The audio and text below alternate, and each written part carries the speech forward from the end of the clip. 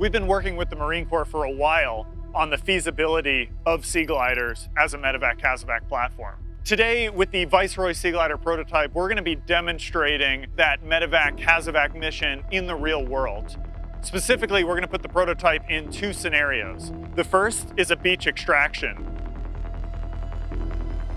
The second is an open water rescue.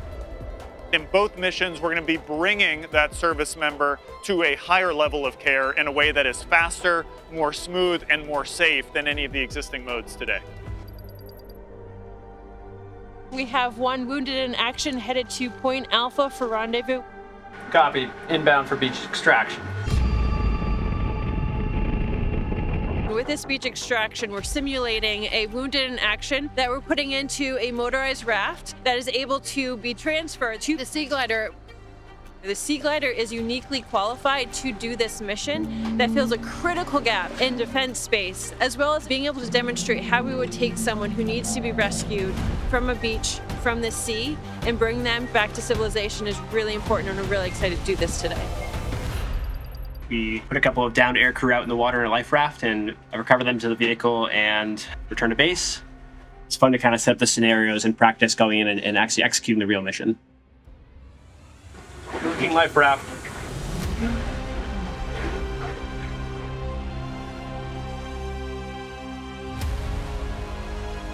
Standby rescue diver, prepare to retrieve the life raft.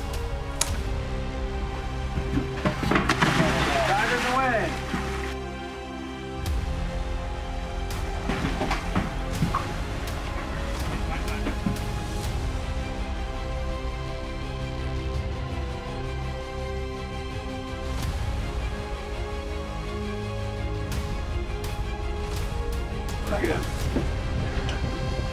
Sit up.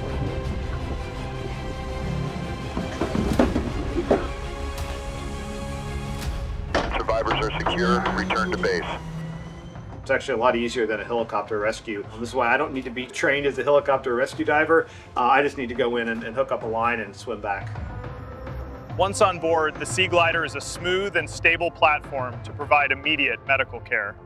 The large interior cabin dimensions of the Viceroy Seaglider allow for multiple care stations, including space for medical personnel and medical equipment.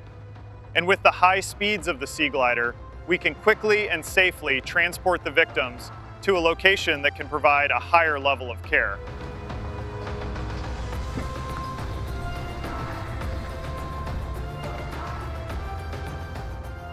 Mission success for today, proving the first step of that medevac-CASEVAC capability. Lots more to come on that front. It's a great time to be testing Seagliders at REGENT.